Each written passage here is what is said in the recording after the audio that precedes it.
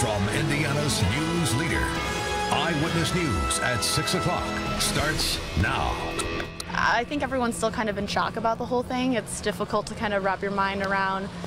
A college campus and entire community stunned at the loss of one of their own. A student at Indiana University found murdered. Tonight, we are learning new details about how she was killed. Good evening, I'm Jenny Runovich. Now, autopsy results just released today reveal that 22-year-old Hannah Wilson died from several blows to her head. She was a senior at IU and a graduate of Hamilton Southeastern in Fishers. Wilson's body was found yesterday in Brown County, just hours after she was reported missing from campus.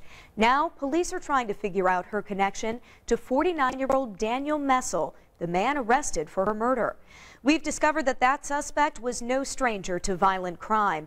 The Night Beat's Emily Longnecker is live in Bloomington tonight with the details on the investigation. Emily? Jenny, the details from Wilson's autopsy are just absolutely chilling. The Brown County coroner says the IU senior had cuts on her hands, arms, and shoulders, possibly from fighting back against her attacker.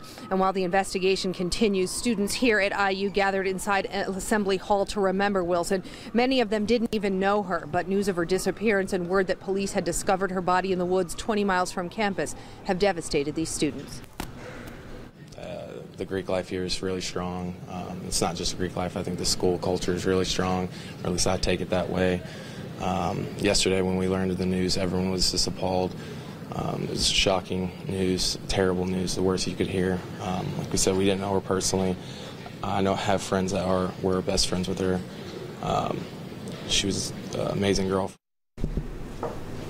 According to the coroner's report, Wilson was found between 4 to 7 hours after she died. The coroner says she was fully clothed and there were no assault. But even with the arrest of Daniel Messel, that has done little to calm fears here because students just don't know what the connection is and investigators haven't said yet. So these students don't know how this could have happened to one of their own. Live at IU, Emily Longnecker, Channel 13, Eyewitness News. Certainly difficult for anyone to understand. Emily, thanks for that live report.